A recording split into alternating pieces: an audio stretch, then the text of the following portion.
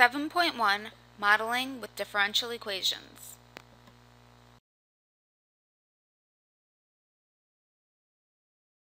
We're going to start off by talking about models of population growth. And one possible model for the growth of a population is that the population grows at a rate proportional to the size of the population.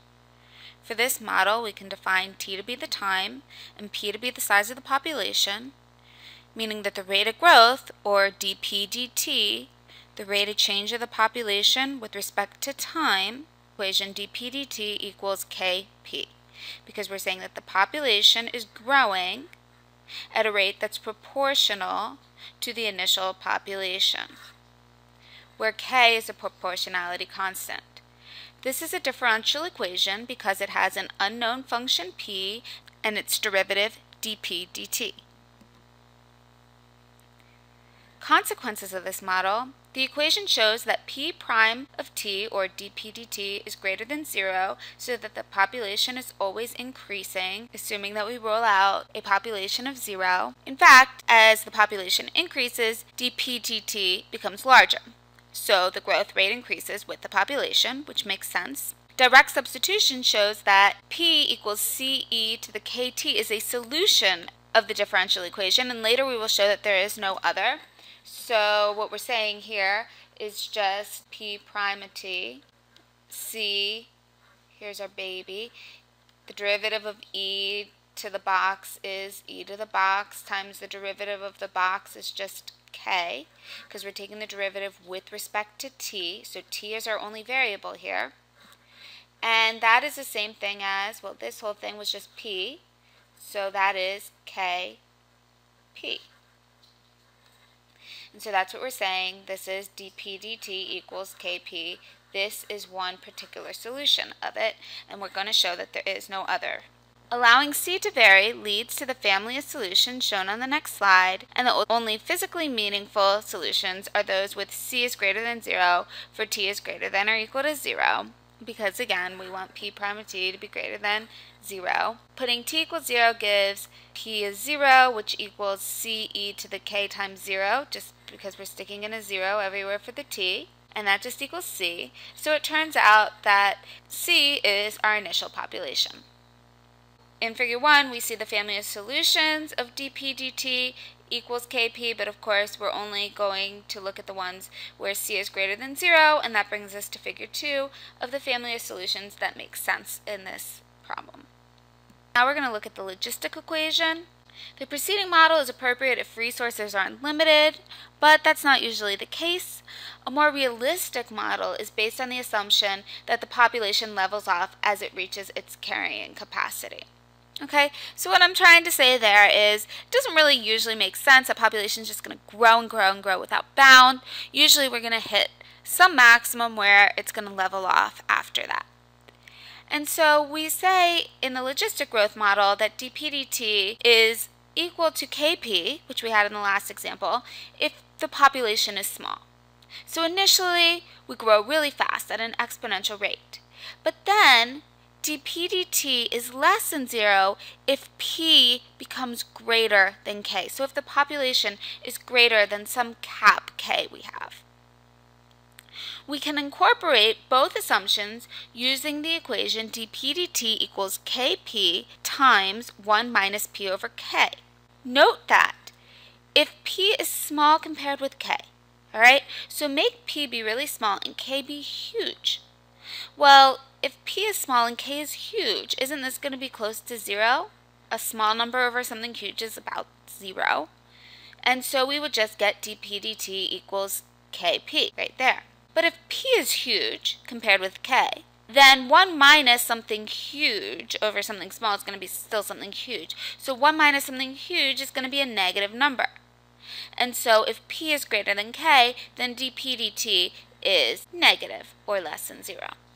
So dp dt equals kp times 1 minus p over k is a logistic equation. For now, we can simply look at the sign of dp dt to see how the solution approaches the equilibrium solution p equals 0 and p equals k.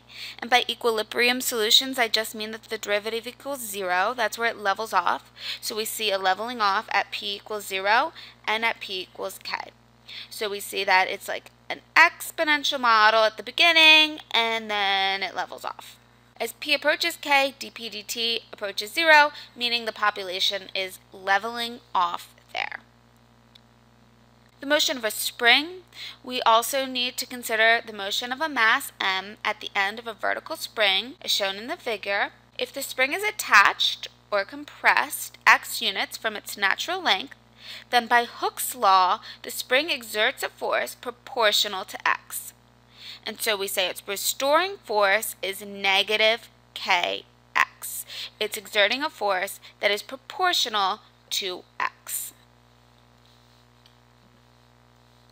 Here, the spring constant k is positive, ignoring external forces. Then Newton's second law gives us m times the second derivative equals negative kx, and this is a second order differential equation because it involves a second derivative. What can we guess about the form of the solution of this equation? We see that the second derivative of x is proportional to x but has the opposite sign. What are two functions with these properties? Sine and cosine.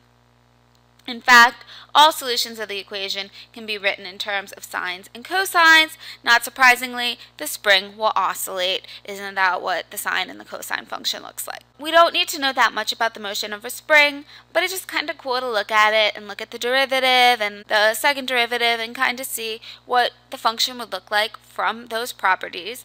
And we see the sine and the cosine right there, and I just think it's neat. We don't need to know it that much, but in general, a differential equation is an equation that contains an unknown function and one or more of its derivatives. The order of a differential equation is the order of its highest derivative that occurs in the equation, and so that's why when we took the second derivative, we called it a second order differential equation.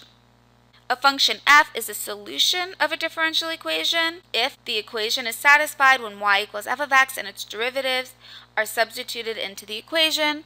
So we saw in the population growth model that p equals ce to the kt was a solution to dp dt equals kt. To solve a differential equation is to find all possible solutions of the equation. So what we've done before, the general solution of y prime equals x cubed is given by y equals 1/4 x to the 4th plus c. In this first example, they want us to show that y equals 2/3 e to the x plus e to the negative 2x is a solution of this differential equation here. So all we do is we use this y equals equation to kind of prove this part here. So what do I mean? If y equals 2/3 e to the x plus e to the negative 2x, then we need to first find y prime, right? Because we want to find what y prime plus 2y is, that part. We want to prove that it's equal to the 2e to the x. So let's try and evaluate this. So what is y prime? Y prime equals the derivative of 2/3 e to the x is just 2/3 e to the x plus, and to take the derivative of e to the negative 2x, there's my baby, I need to chain it. E to the negative 2x times negative 2. So I'm just going to rewrite that as y prime equals 2/3 e to the x minus 2e to the negative 2x. So now let's go over here and do our problem. So y prime, that's what we just found, 2/3 e to the x minus 2e to the negative 2x. So that's y prime plus 2y. So what is 2y? Well, that's 2 times this. That's our y. 2 times 2/3 e to the x plus e to the negative 2x. So that's that part.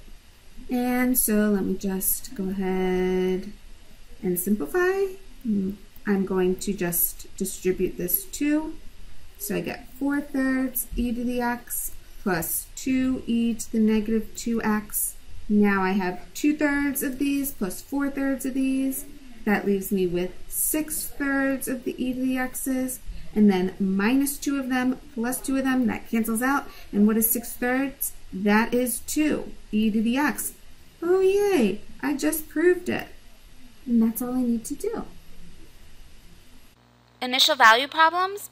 In many physical problems, we need to find the particular solution that satisfies a condition of the form y of t naught equals y naught, and that's just our initial condition. The problem of finding a solution to the differential equation that satisfies the initial condition is called an initial value problem.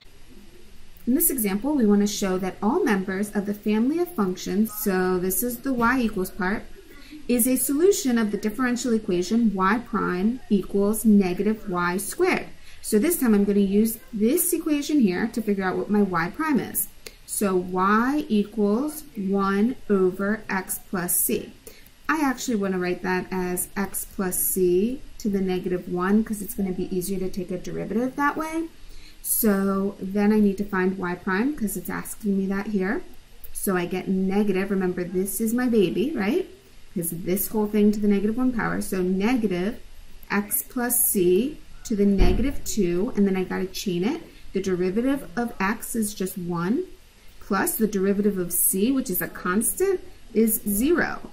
So I am basically left with negative x plus c to the negative 2.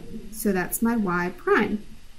Okay, so I need to show that y prime is equal to negative y squared. So we just found y prime. And what is the negative y squared?